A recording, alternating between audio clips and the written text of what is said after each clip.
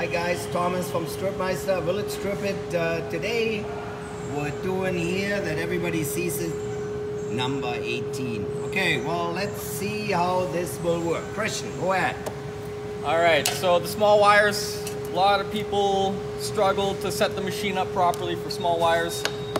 It is a little trickier, but I assure you that if you know how to do it properly, you will be able to get it running consistently. So I'll first by getting the rough knife height. So I basically just touch the knife to the top of the wire. Now the wire guide, this is what's really important for the small wires. If your wire guide is too high, there's not enough engagement on the feed wheel. So what you actually want to do is bring it down so you have a fairly steep angle going into the feed wheel. And that will ensure that the cable gets pulled and stays on track.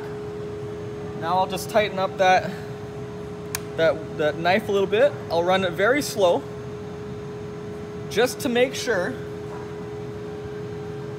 Yeah, okay, that's a good knife height, and I know my wire guide is set fairly well, so I can speed it up. Now that's our first strip piece. Now what we can do,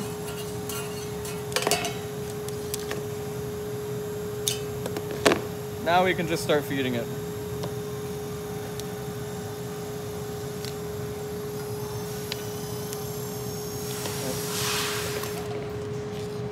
And the key, well actually one of the hardest parts is getting the copper out. It actually started fairly easily for me right there, but just to show you guys a little tip.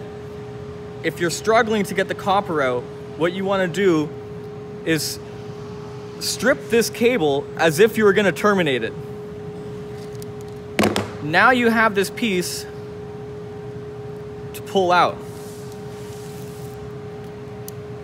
And just like that, you stripped the number 18. Super, super. So, the answer is, yes it will. See you later guys.